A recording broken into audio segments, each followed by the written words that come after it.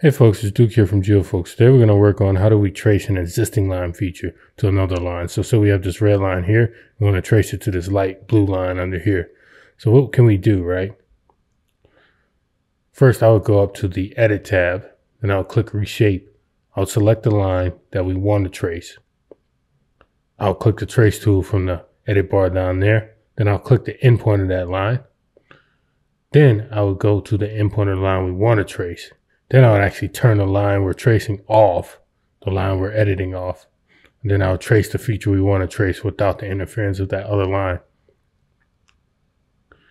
You can do this by holding down the scroll wheel to pan or zoom it out and just zoom into the end. I will then click the endpoint of the line we want to trace and then go back to our line that we're editing, turn that on, and then trace a little bit on that and double click to finish. And then you'll see it'll reshape the line that you wanted to trace as the feature that you needed to trace. Then I'll go back and edit the vertices and get rid of those annoying ones that were the connection points in which we got to the line that we needed to trace.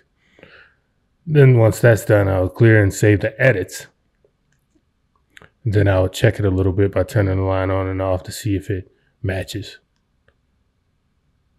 So I hope this video allows you to reshape and then to trace like a line feature you need. Thank you.